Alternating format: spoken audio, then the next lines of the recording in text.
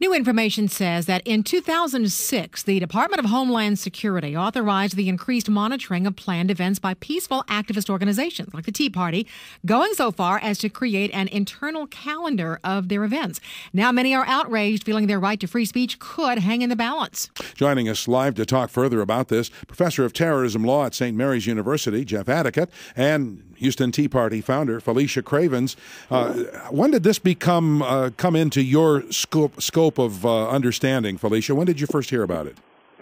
Well, as far as the DHS monitoring us, we've had that going on even back at Tax Day 2009. This is not new to us in terms of news. Professor Addicott, at what point does monitoring become spying?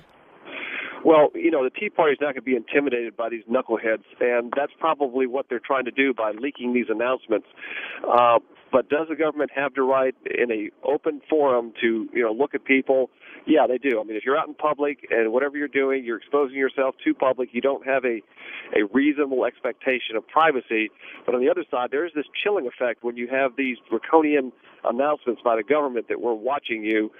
They're trying to intimidate people, obviously, but in the case of the Tea Party and other patriotic groups, that's not going to work. Yeah, I was going to say, Jeff, this is more in the announcement than it is in the actual activity. Yeah, I mean, they're doing this obviously to, as I said, to try to intimidate people, to say that, we are watching you. And, of course, that runs against American values that we don't want to be watched. And that's the whole thrust of the Tea Party, is that the damn government, pardon my French, is too big and too intrusive in our lives. Felicia, are you concerned that this may discourage people from rallying or getting together?